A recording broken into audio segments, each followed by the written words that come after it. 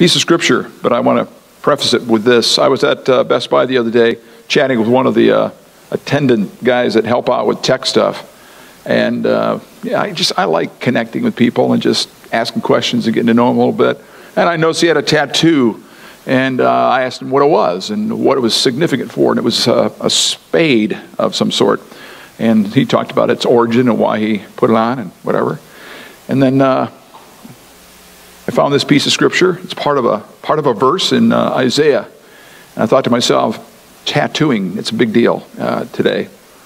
And I thought, well, if there would be ever anything that I would want tattooed on my body.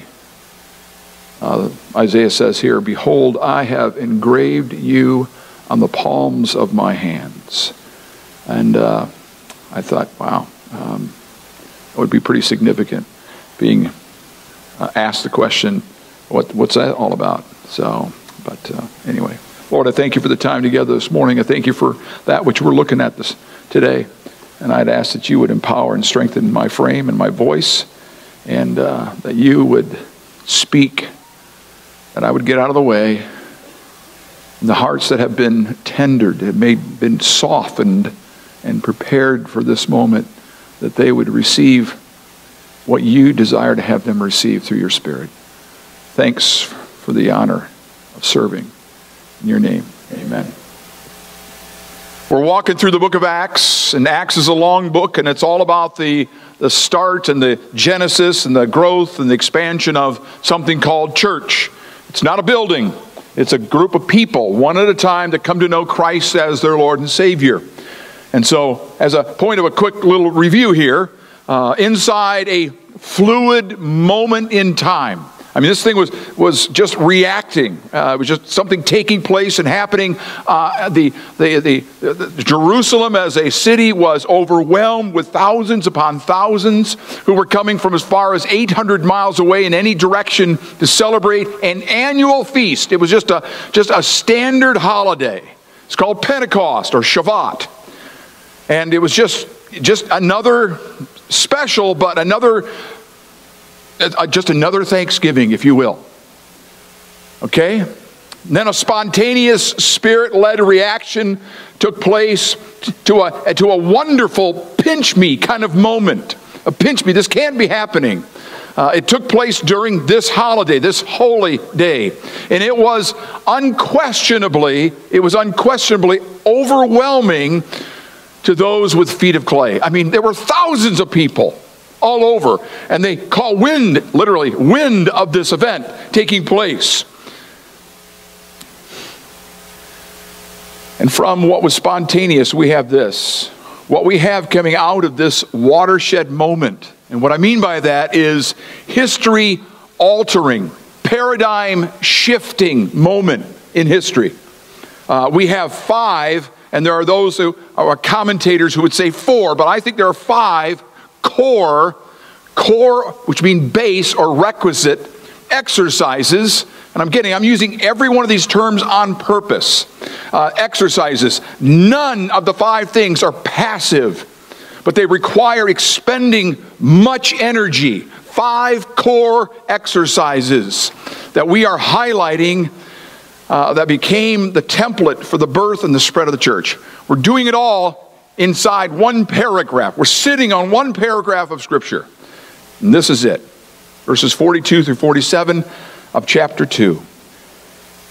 It says, "And they devoted themselves to the apostles' teaching and fellowship, to the breaking of bread and the prayers.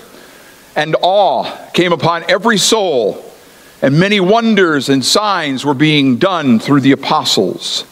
And all who believed were together and had all things in common. And they were selling their possessions and belongings and distributing the proceeds to all as any had need. And day by day, attending the temple together and breaking bread in their homes, they received their food with glad and generous hearts, praising God and having favor with all the people. And the Lord added to their number day by day those who were being saved." They already they had already had 3,000 people come to know Christ as their Lord and Savior. Overwhelming. And then day by day, this is taking place as many of those thousands of people were staying in Jerusalem and needing what was being distributed and put forward here in this passage. I believe personally that the most pivotal, the most critical word in this paragraph is devoted. Devoted. It is the word that is used most often in the majority of translations, the word devoted.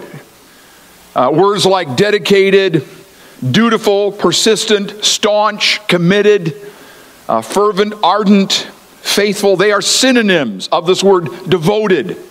The first core exercise that we have noted by Luke is a devotion to the commitment to Scripture, which I tagged last week as the truth. The truth. The Bible says of itself, it says that all Scripture is God-breathed. All Scripture is God-breathed. 2 Timothy 3:16.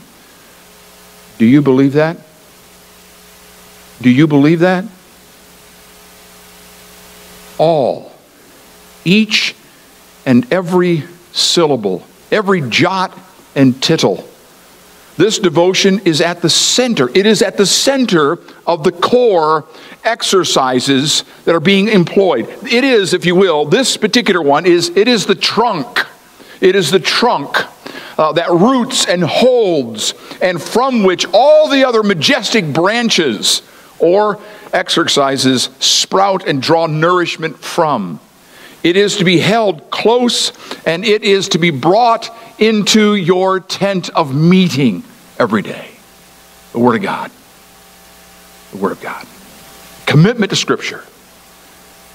There was a teachable spirit that these people shared, being taught by the Lord's anointed, the apostles. Now their teaching undoubtedly was in part reworking the grid of what they had already been taught in the written Scriptures, which would be our Old Testament, the Torah, if you will, the law. Many of these, again, these folks that were here in Jerusalem at this moment, they were very devout. They came for this holiday, this holy day. They traveled hundreds of miles. They were God-fearing people. They recognized Elohim. But they had this. They were brought up in a certain fashion, and they're being the words being reworked, understood afresh. Their teaching also included the words and deeds of Jesus Christ Himself. This required on their parts a confidence and a trust in the men called to oversee their spiritual development. The Bible says of the called elders among you, quote, shepherd the flock of God that is among you, exercising oversight, not domineering, being examples to the flock. And it says, let the elders who rule well be considered worthy of double honor. A heavy responsibility. One of which they are held accountable for. If Scripture is the truth, I'm tagging the second core exercise we are compelled to be devoted to, a commitment to fellowship. A commitment to fellowship, and I'm tagging it as the tether or the tie. The adhesive for the commitment to fellowship being experienced by the early church was their commitment to Scripture. I trust that we'd all agree with that. For those of you who grew up attending a church, a building that had a fellowship hall, I'm one of them. How about you? Anybody else? But look how many people we have had a fellowship hall. Well, for you guys and for me, you may have some extra homework to attend to here, because note, fellowship is not, it is not a room inside a building. It's not a room inside the building, any more than this building is a church. This building is a meeting place. You and I, as individual believers in Christ, are church. Our church. Here are some snapshots of fellowship. I'm going to throw out 2 or 3 of them. Fellowship, as the Lord intended it, banishes the demons of strife and envy and slander and self-centeredness and replaces those cancerous cells with sacrifice and encouragement and selflessness. Fellowship cannot happen. It cannot happen without the graces of love and unity of heart and zeal being evidenced. Fellowship cannot happen where there is an unsettled anxiety over another season of debate at every church meeting. Fellowship is a spirit-endowed accomplishment and owes no credit to the will of man. Fellowship comes from the Greek word koinonia. And what that means, it means, quote, to share in common. To share in common. It's doing life together. And look at our passage. It's filled with pieces of fellowship. Verse 42, the breaking of bread. Had all things in common. Verse 44. Verse 45, were selling their possessions and belongings and distributing the proceeds to all as any had need. Verse 46, breaking bread in their homes, they received their food with glad and generous hearts. 3 times you have inferences of being around the table. Being around the table. Sharing a meal. Few things melt away anger or grudges or bitterness better than spending time eating and drinking and chatting and laughing and sharing experiences with others around the table. It's so important, so good. In 2019, Calvary Church has made opportunity to do so 19 times. That's formally speaking. Here's the question. When's the last time that you've had someone over or have been invited to catch lunch or dinner with others? That's fellowship. This life together is fastened. It is fastened by the cord of Jesus' love for us. Jesus taught that love for God and neighbor is the sum, it's the total of all the commandments. Love God with all your heart, soul, mind, and strength, and love your neighbor as yourself. It's the sum. Paul said that without love, we are nothing. And we gain nothing. 1 Corinthians 13. James speaks of love in the highest terms when he calls it the royal law. James 2. And John reminds us that loving others is an assurance that we have been born of God and know God. 1 John 4. Truth is, there a lot of people can do life together through their sheer affinity that they might share with in one way or another. Here are some examples. Sports teams. You know, there's a camaraderie there. There's doing life together there. You have frats and sororities. Those people do life together. They hang together. Regular patrons at restaurants or bars. Think Cheers. They're doing life together. They're talking, chatting, connecting. You have social clubs, the Rotary and Lions and Kiwanis. You have military units. You have the Fraternal Order of Police. You have men and women in blue. They're doing life together. But But the shared life, the fellowship, the koinonia, Christ followers share is unique. It's special. Or at least it is meant to be unique. You see, Jesus told the 12, and get the context here. In the closing moments of his life, he told the 12 that the world would know that they were his disciples by their love for one another. He said, a new commandment I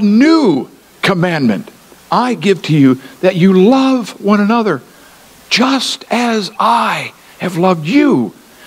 You also are to love one another. By this, all people will know that you are my disciples if you have love for one another. There's something that's to be deemed tangibly different with us versus all the other groups I just noted. Selfless, bold, humble, giving, serving, courageous, strong, dying to self. Christ-like love is to be the signature of those who claim to be members of Big C, Church Universal, and lived out in the local collective that we specifically label Calvary Bible Church. Koinonia, fellowship, is grounded within the relationship and the character seen in Scripture between the Father, Son, and Holy Spirit. One of our cherished hymns is entitled, "Blessed Be the Tie That Binds" by John Fawcett. Here's the first stanza. I'll spare you the singing of it. Blessed be the tie that binds our hearts in Christian love. The fellowship of kindred minds is like that to that above. To that above. It emulates, it identifies, it connects with the Father, Son, and Spirit.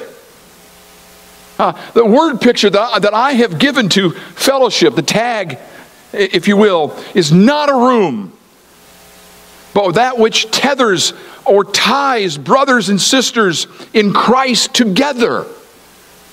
I think leather straps or a rope or cords that tie that binds. I thought of, as I was going through this morning, I thought of guys doing mountain climbing who are tethered to one another with a rope. Think that, but this word picture comes with a caution or a warning. Outside in the elements of life, there is a risk of drying out, of becoming brittle, of cracking. And the question, what sustains the tie that binds our hearts in Christian love are all the core exercises. And it starts with a fellowship of kindred minds, lovers of the Word that infects our love for one another. Love for the Word which impacts our love for one another. Love for the Word of God, knowing the Word of God, drinking in the Word of God, allowing it to saturate your being, affects your love for one another. From God's all-inspired Word, we have this reminder of how important this is. Galatians 5, 14 and 15. For the whole law is fulfilled in one word. You shall love your neighbor as yourself. Verse 15. But, if you bite and devour one another, watch out that you are not consumed by one another.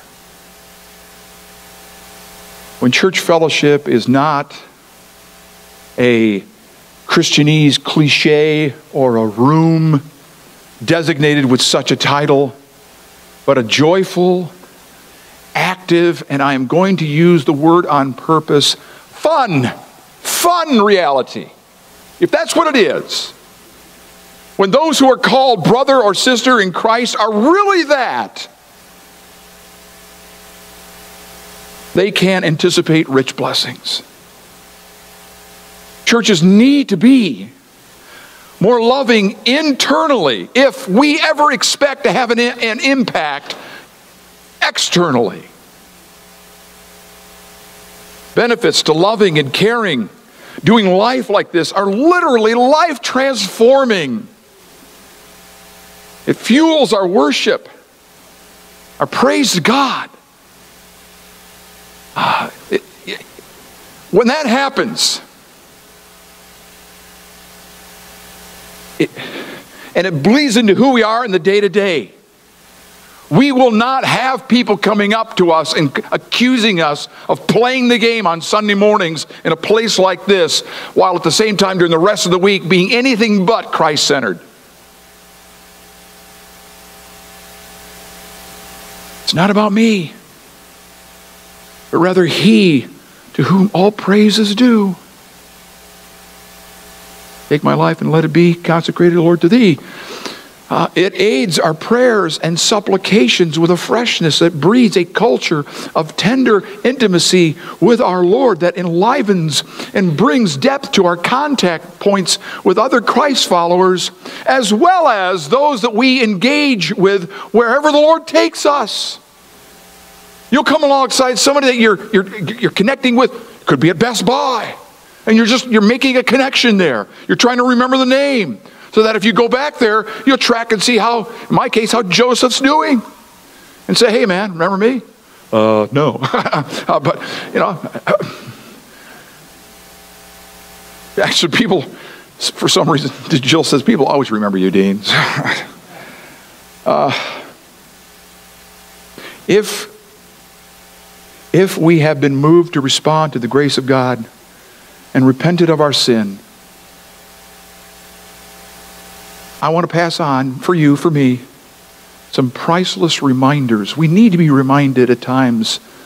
That's why we're told during the time of communion, do this in remembrance of me, because we need to be reminded. Reminders that we share in common. They bond us in Christ to one another. Our God-breathed Scripture says, I'm grabbing this from Romans 1, but this is something that Paul repeats often in much of his salutations to the letters he writes.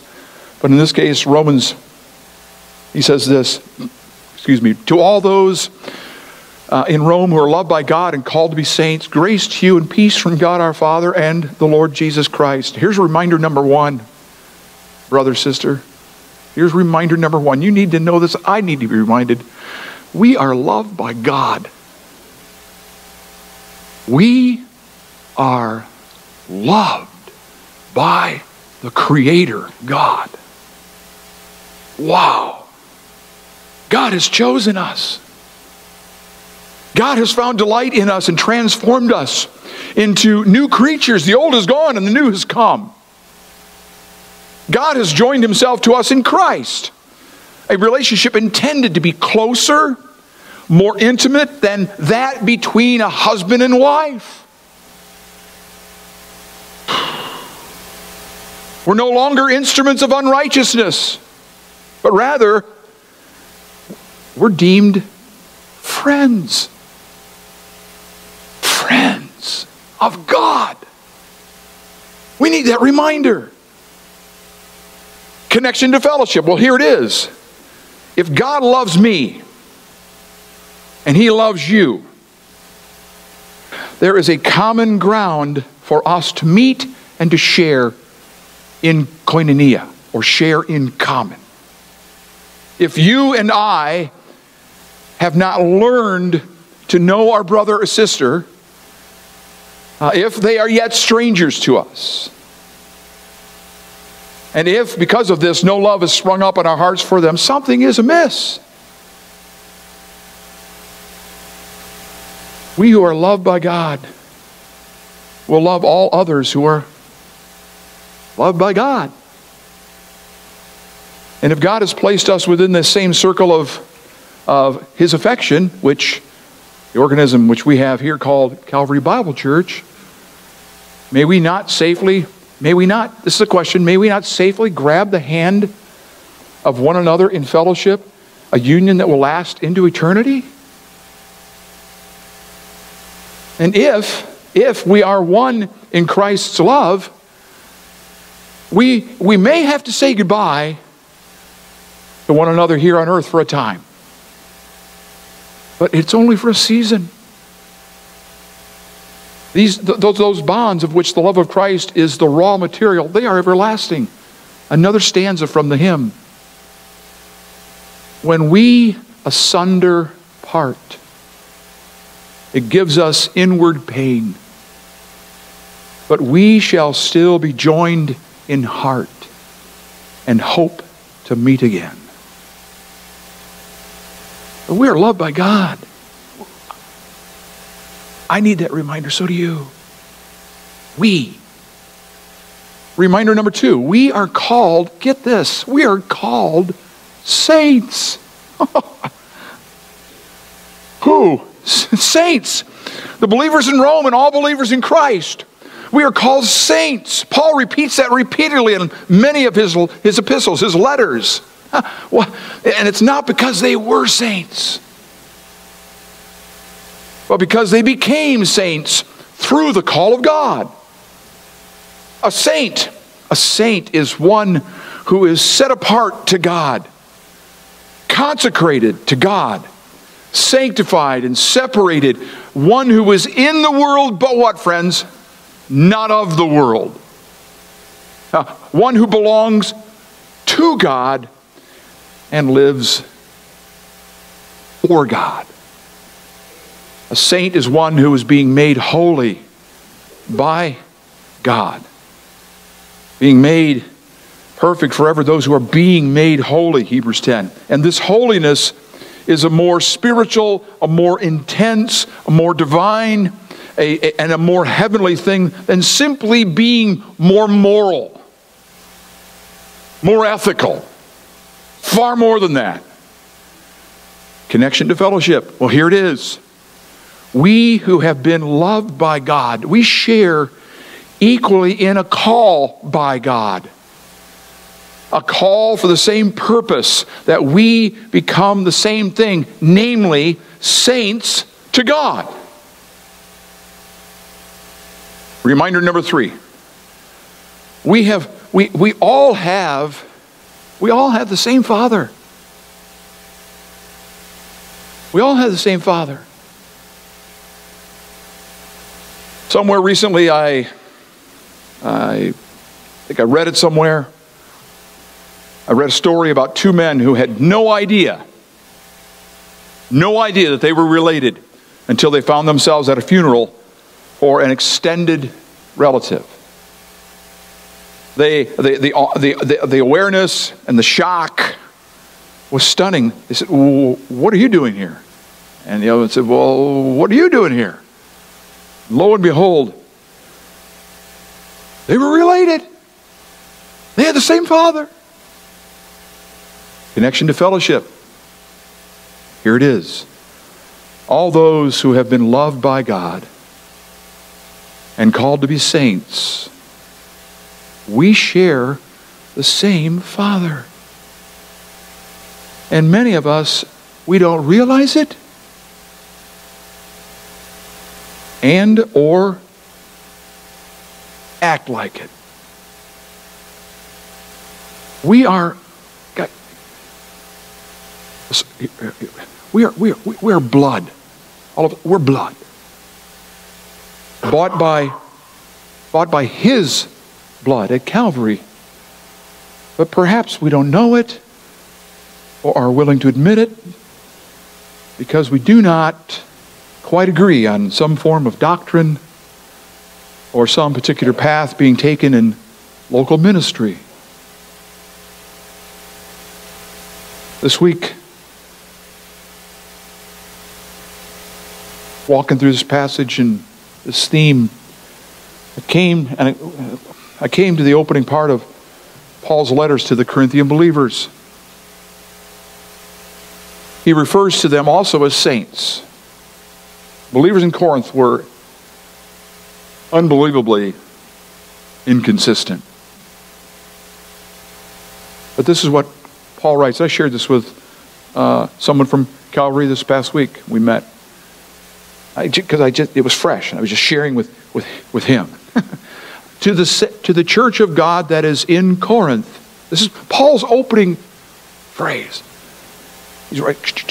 To those sanctified in Christ Jesus, called to be saints together, with all those who in every place call upon the name of our Lord Jesus Christ, both their Lord and ours. And he goes on a little bit. And inside that first chapter, just a few verses down the row, he says this, moved by the Spirit to pen the continuation of God's word here. He says, I appeal to you, brothers, by the name of our Lord Jesus Christ, that all of you agree, and that there be no divisions among you, but that you be united in the same mind and the same judgment. For it has been reported to me that there is quarreling among you. My brothers, the question that has to be asked, do we not have one Father, one Lord? Did not the same blood that flowed for the Apostle Paul here in Romans, or Luke, who's the writer of Acts, not flow for us? Was not the cry, it is finished, for them as well as for each of us who have received the gift of adoption? If so, then let us have fellowship. Let us share life in common. Rich, true, powerful koinonia with one another. Don't you want to see this? I do. And it is through that which will be a measurable difference, because of He who is in us, working through us, from all the other places that, quote, have gatherings and do life together. Our fellowship must penetrate cultural, racial, gender, socioeconomic, and generational barriers. If the fatherhood of God is a reality among the children of God, then let our brotherhood be real and be sincere. The simple chorus. Here's another chorus. Now, this is probably not in the hymnal, but it's one I remember, and so do you. They will know that we are Christians by our love, by our love. They will know we are Christians by our love. Magnificently simple, those phrases, that chorus, and yet profound. Last reminder, number 4. We all have the same hope, do we not? It's heaven. Heaven. As believers in Christ, we are pushing we're pushing our way against the stream of our culture, our world. We are going in exactly the opposite direction to the rest of mankind. That's part of what it means to be called and whatnot. Some of us have a harder time doing this than others on occasion. The legs get knocked out and the current sweeps you up. But here it is. Here's the joy of being connected. As one loved by God and called to be saints, you will not stop. You keep going. You have made up your mind to pursue holiness and press on toward the goal of the upward call of God. Philippians 3. What's the connection to fellowship? Here it is. When fatigue sets in, when you stumble and you start, you get swept backwards in your journey up the stream, against the stream. A hand, here's the fellowship, a hand a hand arrives saying, hang on! Hang on! Grab my hand. I will pull you through this stretch of the water. I'll walk with you through this. I'll hang on to you. Because we're one. Encouragement of another heaven-bound saint is so valuable. And that's fellowship.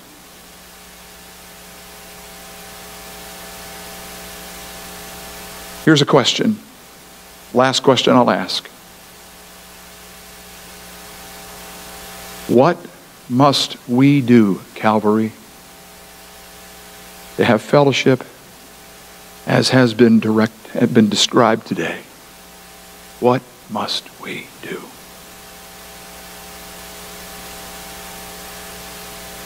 I believe that we desperately need to come together with contrite and humble hearts and seek His face. 2 more stanzas from the hymn. Before our Father's throne, we pour our ardent prayers. Our fears, our hopes, our aims are one, our comforts and our cares. We share each other's woes, our mutual burdens bear, and often for each other flows the sympathizing tear.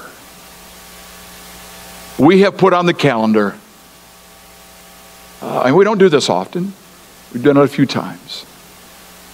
We're putting on the calendar a week from today, in the evening at 6 o'clock, a moment of prayer. Come together here in this place to pray in huddles, to pray as a group. We have to have music as a part of that presentation, that time together, because we need it. Calvary, we need it. Philippians 2, verses 1 through 4, Paul's prayer and plea is this. Here's the holy word of God again. So if there is any encouragement in Christ, any comfort from love, any participation in the Spirit, any affection and sympathy, complete my joy by being of the same mind, having the same love, being in full accord and of one mind.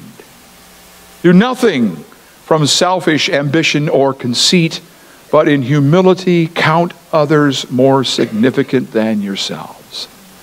Let each of you look not only to his own interests, but also to the interests of others.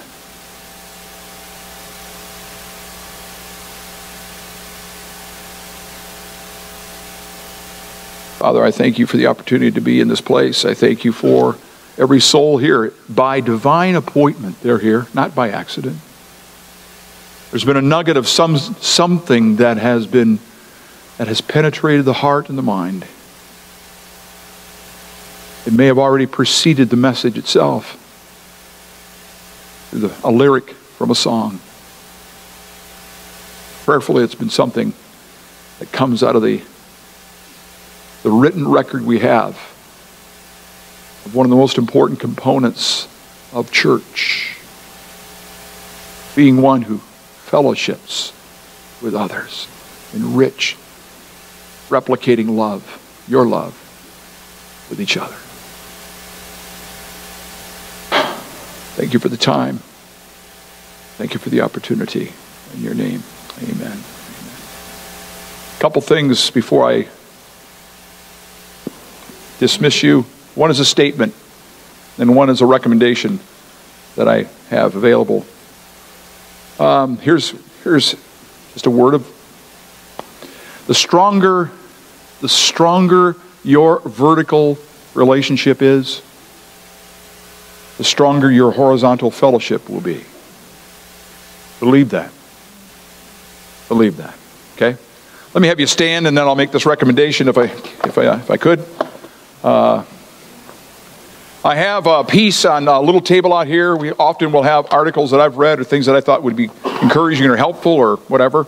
And I have one out there called Why the Christian Life is a Call to Community. And it's just a 2-page piece. I've read it, so I've marked it up. Sorry. But love to have you take a peek at it. Grab it. There's a few copies probably left out there. Operation Christmas Child, boxes. And a week from tonight, prayer time. What else? I would encourage you to continue to pray for each other and for Calvary. So let me pray. Lord, I thank you for the time together this morning in this place. I thank you for every soul that's been here, and both first hour as well as this. And for those that seek to lead people into the throne room, and then we sit under, Lord, the Word, and we pray that we might be molded and shaped well, and that you would tether us together as brothers and sisters in Christ. Thank you for loving us. Thank you for calling us saints. Thank you for reminding us that we have one Father, and that our ultimate destiny one day will be glory. Thank you. Look forward to that. In the meantime, may we enjoy each other's company, and may it be so stellar that people are going to go, wow, glory, neat, wow, super. And who knows what might happen. Thank you for the opportunity to serve you. In your name, amen.